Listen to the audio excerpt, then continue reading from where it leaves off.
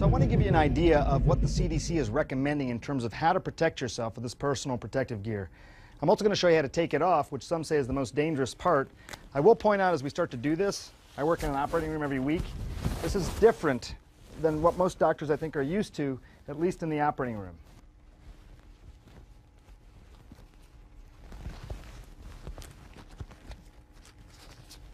Now, I do want to point out this is a little different than how I suited up when I was in Guinea, but we're following CDC protocol. And I want to show you how I'm going to take this protective equipment off, and I'm also going to put a little chocolate sauce in my hand, which could represent a possible Ebola contamination. Take a look.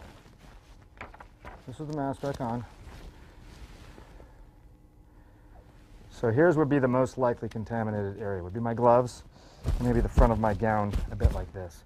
Okay, now I gotta treat this as if I'm potentially contaminated. I come out.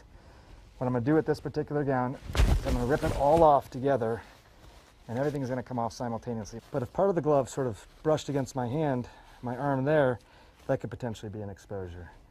If the glove didn't come off properly, I would reach underneath here as best I could and get underneath there, but perhaps if I didn't do it exactly right, there could be another potential exposure there.